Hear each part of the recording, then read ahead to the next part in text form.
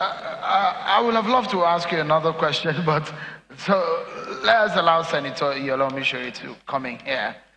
Okmoimo, which the tablet of knowledge, the devices that are given to students, pupils in Osun State, was celebrated by many when it was first introduced into Osun State. However, many believe the project has not achieved its intended aim.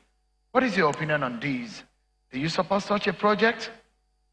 Well, thank you, Sheon. I want to go back to the fact that Osun State, as we stand today, lacks fiscal discipline and financially reckless.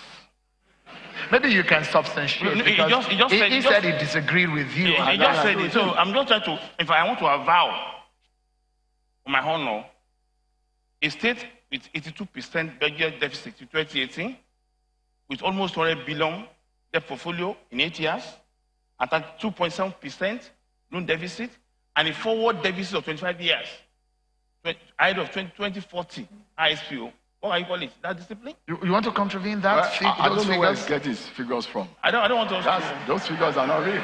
I don't want to. That's the truth. Are the figures incorrect, or the premise on which he gets them figures from? What I know is that our debt portfolio is about, right now is about 141 billion. That you're yet to pay? Is it your local debt payment that you're talking about, or your foreign loans that you're paying back? The bond and the commercial loan. The sukuk, the bond? The sukuk, the bond. And the sukuk. And the Islamic loan that you took also? The bond is going to be exiting by 2020. The vanilla is 2019. It's a 7 year. So, in any case, what is important is what is the basis, what is the application of these funds? If you now see the infrastructure renewal, where we have gotten the money from? Again, if you look at the volatility of exchange rate, if we do not start those projects at the time we did not borrow at the time we did. Thank God, Alhaji Akimbade confirmed the fact that he had to borrow to even build his own hotel. There's no country in the world that will not borrow to do infrastructure. But the question they're asking is whether or not you have the capacity to sustain the repayment. The debt to GDP ratio on the average is about 40%. Ours is still less than 6%. All so right, if you don't have sustainability of our debt, no bank will have borrowed us money. Banks are not charity organizations. We met the requirements for loan, and that was what we were given. Okay, Senator Omisore, maybe we should go back to the issue of education. Was he able to clear some doubts about the issues that I want to get it clear to everybody here? One, he's been only able to own up to 141 billion naira as debts, and that in loan, debentures, advances, etc. But the forward loan of 25 years signed ahead with interest rate comes back to 7 billion. So add that to 141, that's 202 billion naira. Secondly, you cannot borrow a short-term loan to fund a long-term business. We have multilateral institutions, we have bilateral institutions, we have DFIs. What you want to borrow as a serious government, if you're not in a hurry to go ahead and procure loan, you go for these options of multilateral and bilateral institutions who offers loans at single digits.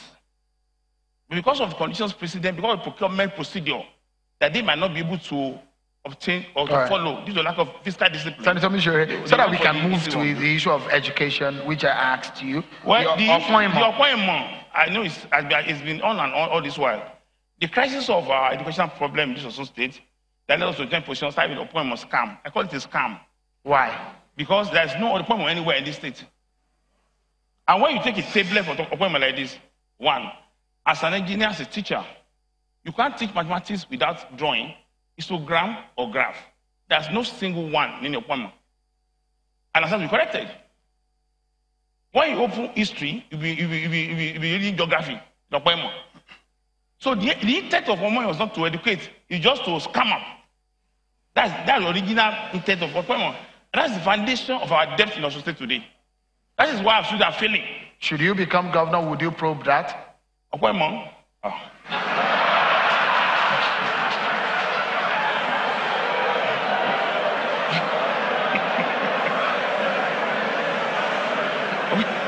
Quickly, Senator Omisore, because of our time.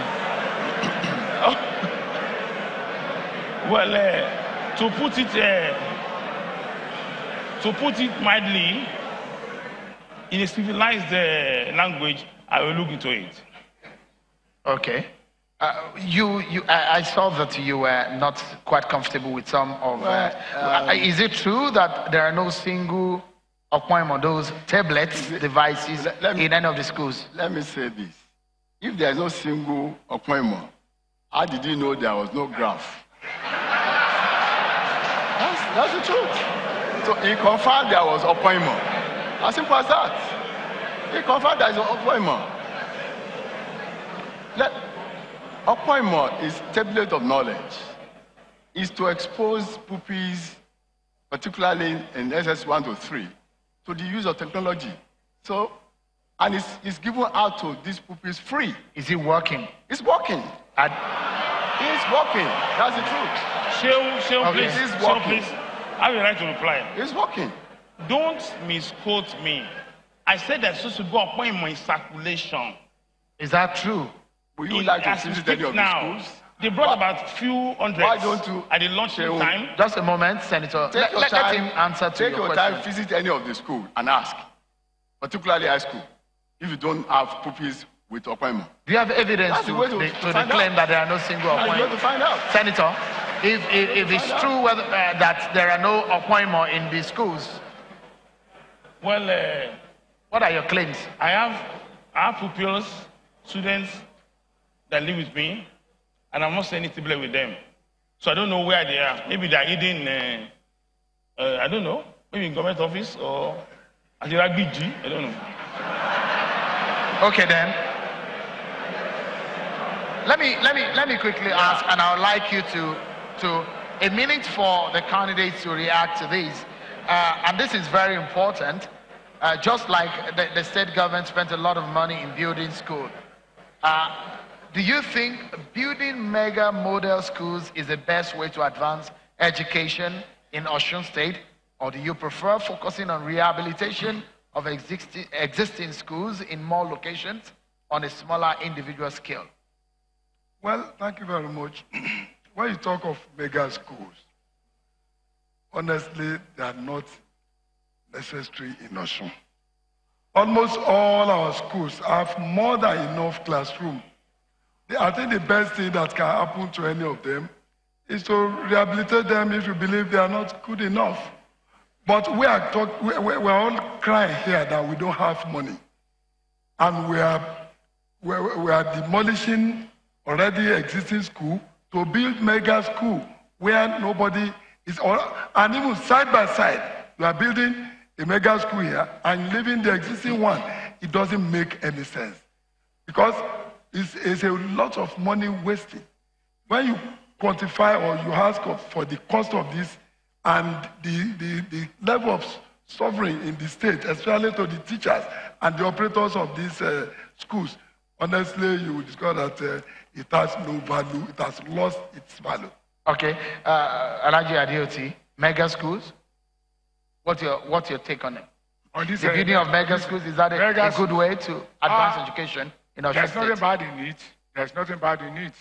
But by the time I visited other states, I could realize that instead of embarking on these mega schools, we have to face ourselves and embark on renovation of schools.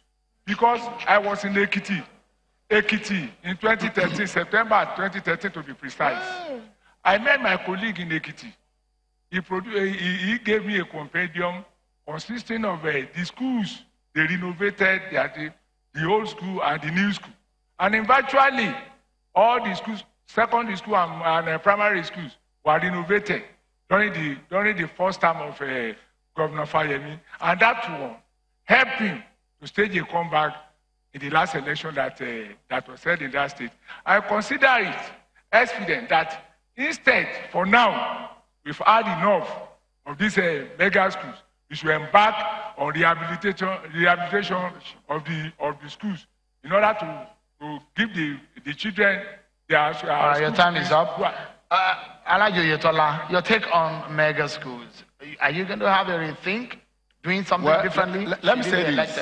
See mega school as the need to ensure that we have the best facilities for the children of the poor, instead of leaving the rich to send their evil children to for education abroad.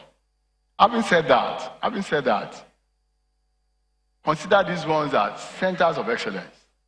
What we're going to be doing, and we have started that anyway, is to renovate those other schools. When it comes to renovation, some schools cannot be renovated. You need to build new ones, not on the scale of the mega school, but they serve different purposes. These, I think we have about 11 of them. Consider them as centers of excellence. And by the time you see the product of those schools coming out, you see the investment that were put into education. Would you be returning some of these schools to their original owners? Well, you see, that's an issue that needs a careful consideration. It's not something one can just wake up and say yes or no. It's something that has to be properly considered. As a matter of policy, you need to look at it critically. It's not enough for you to just wake up and say, I will do this, I will do that. You must plan. You must find out precisely what is the basis of even the school being taken over in the first instance.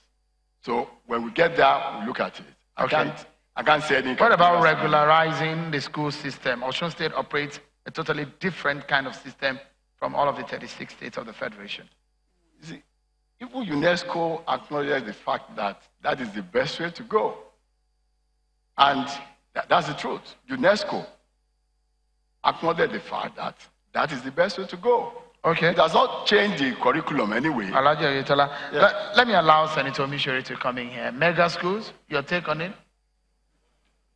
What is a school? A school where you have to come to the 29th position. What we have in Osun State are just mega buildings. So fortunately, a school must have teachers, science lab, equipment lab, and technical lab. Yeah. These schools lack all those. No, that's not correct. Schools without teaching.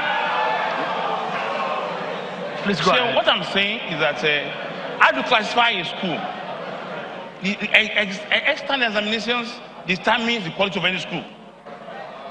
When you have exam examination, you are coming to the 9th position in your exams. By 2010, Osun was 4th position. They came mega schools, they went to 29th position. Is that school? That's not school. The only way to know a good school is the result of external examinations. Either White, NECO, or Cambridge. Would you regularize the system? Of course, we have failed. This thing has failed already. Ab initio. Okay. We go back to 1634. Because White and NECO will not change because of those states. All right. So I don't know where they get their UNESCO from. That you are making it 4th to 29th position. What kind of UNESCO is that? Senator Omisore. So UNESCO will come from Paris, come and tell us what's happening in Osun State? Okay, we need to go for another break. And when we come back, there is another very interesting part of this conversation. And when we return, we'll talk about it. Join us again.